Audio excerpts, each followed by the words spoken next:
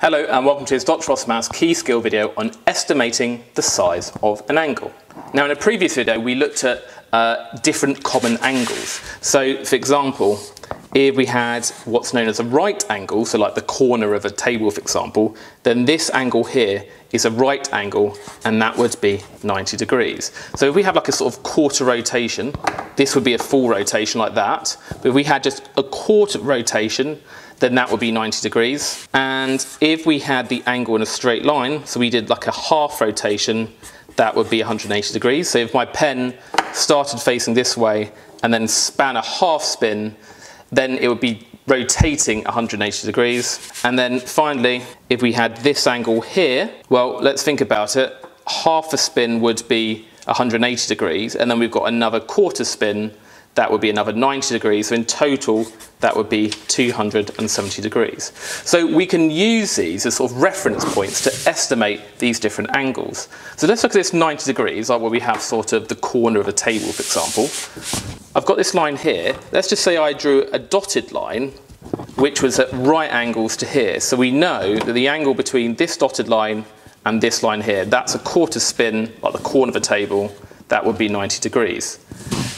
So if that whole angle there is 90 degrees, then what's just this angle here?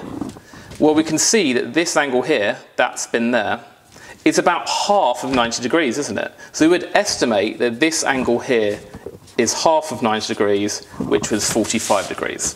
And by the way, when we say estimate the angle, we're not measuring it using a protractor. We're just trying to guesstimate what the angle is, give some kind of approximate measure of the angle.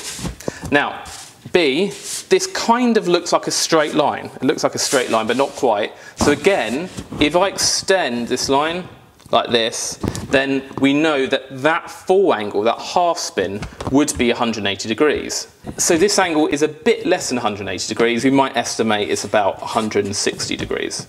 And why am I guessing 160 degrees? Well, let's say I added an extra line. So we can see that, well, this angle here would be a right angle, 90 degrees. This angle here would also be a right angle. Well, if this angle here is 90 degrees, then this bit of angle here looks just slightly less than a third of that. So a third of 90 would be 30 degrees. So just a bit less than that would be 20 degrees. So if we estimate this as 20 degrees, and that total angle on the line is 180, 180 minus 20 would be 160. So that is our guess. And then this final one here, now this looks a bit like that 270 degree angle, doesn't it? Yeah?